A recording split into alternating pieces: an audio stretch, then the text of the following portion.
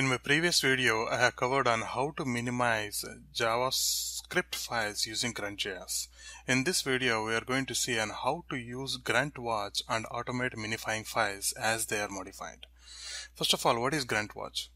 It is a simple Grunt.js plugin which keeps an eye on all the files and folders based on your configuration, and upon modifications to any of those files, it is going to execute respect to Grunt.js task or target.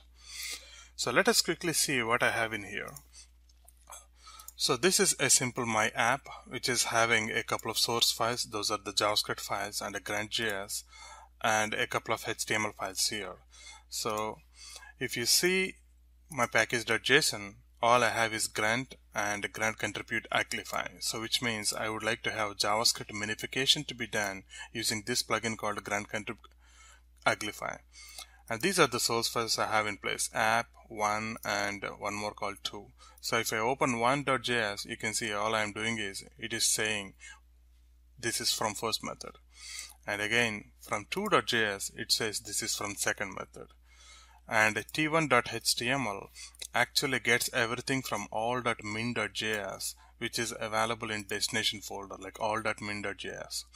And this file is going to be automatically created by our grunt using the grunt file here. So you can see in the grunt file, all I'm saying is that go through this source folder, get all the JavaScript files and combine those JavaScript files into one, minify that particular combined one, and finally rename that to all.min.js and place it in destination. So this file is automatically going to be generated based on all the JavaScript files it finds in source folder.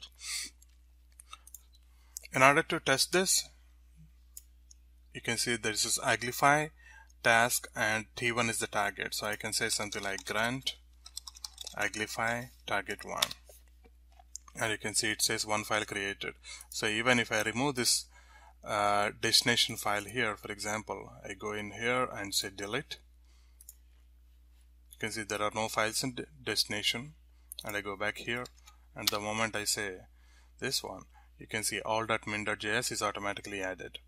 And if I go back to my browser and refresh this, we are going to see this is from first method and this is from second method.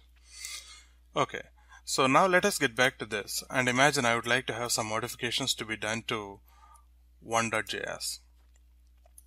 So I go to 1.js and I would like to say this is first sample method, for example. And once I modify this, I should save this. So I go to file, save, and in order to have this one to be reflected in all.min.js, I should go back to my prompt and again execute the task so that it refreshes all.min.js, and then again go back here and refresh this, and I'm going to see this is first sample method. So executing this particular task from the command prompt is always a bit tedious. So which means while it is not a big step to do, each and every time you modify any of those particular JavaScript files, if you have to come back to this prompt and execute this task, it might be a bit of annoyment to the developer who cannot really focus on other things while he is developing a particular application. So it might be a better idea if Grunt can automatically detect any of those changes happening to those JavaScript files in a particular folder and executes the task automatically by themselves. So that is where the Grunt Watch comes in. So watch means watching for files.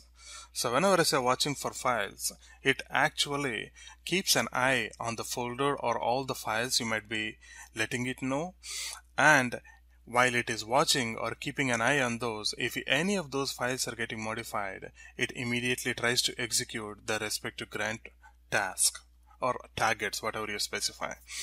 So in order to achieve that, the first thing is that we need to have the Grunt Watch to be installed in our application.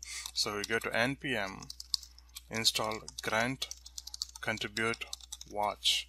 And in this case, I would like to use save. You can also use save dev, dependencies, whatever. So I just wanted to use save here. And if you get back to this, and if you open package.json, now you should be able to see grunt-contrib-watch. So that is made available there. And the next thing is that I had to modify my grunt file in such a way that the grunt watch is configured. So earlier I configured only uglify. Now I need to configure grunt watch.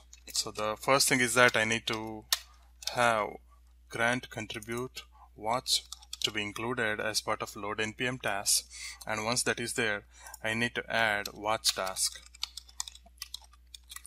So what do we need to watch? So the first one is target. You can just put any name there, as because I have only one target in this case, so I just put w1. You can rename to anything here, but this needs to be watch.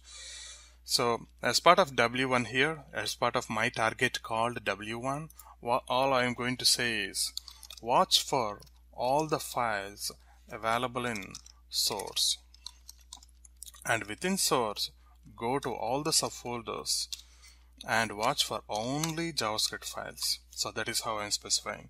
So this is identical to whatever the specification I did here. So you can see here also I am saying that go through all the JavaScript files, fetch them, combine them, minify the file, and place it in this folder as this folder, file name. So in this case what I'm saying is that please watch all the JavaScript files in all the subfolders from this source folder. Okay, so the next thing is that if any of those files are getting modified, what tasks need to be executed? So in this case I'm going to specify a task, and all I have the task right now is just uglify, so which means uglify and the target is t1. So I'm going to specify uglify t1. So which means if any of the files are modified or JavaScript files are modified, please execute this particular task, which is nothing but my task with t1, which essentially grabs all the JavaScript files and combines them, minifies them into one. So that is it. This is pretty straightforward. I just save this, I go back to my prompt, and you can see I go to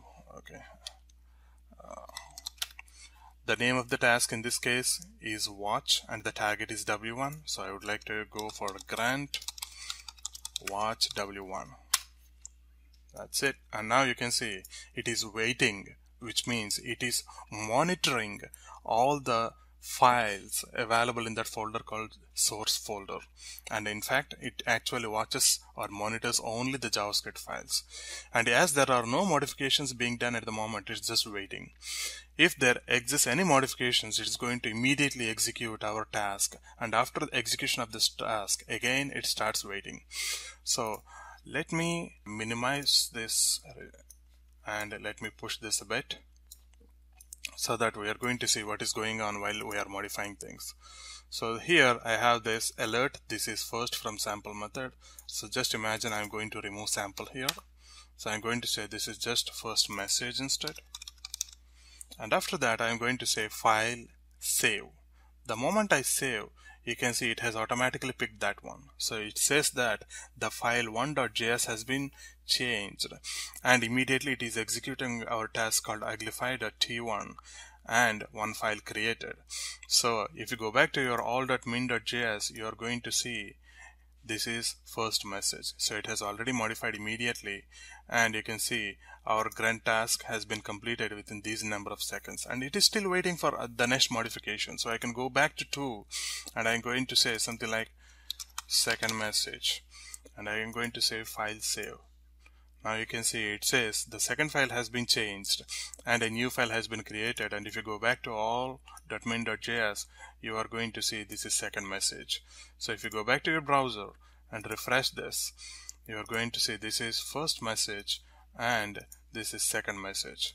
So this is pretty straightforward video about Grunt Watch. You can always use Grunt Watch in order to monitor any of the files you configure, and if any of those files get modified based on its content, it can automatically execute any of your Grunt tasks or targets you specify to the Grunt Watch.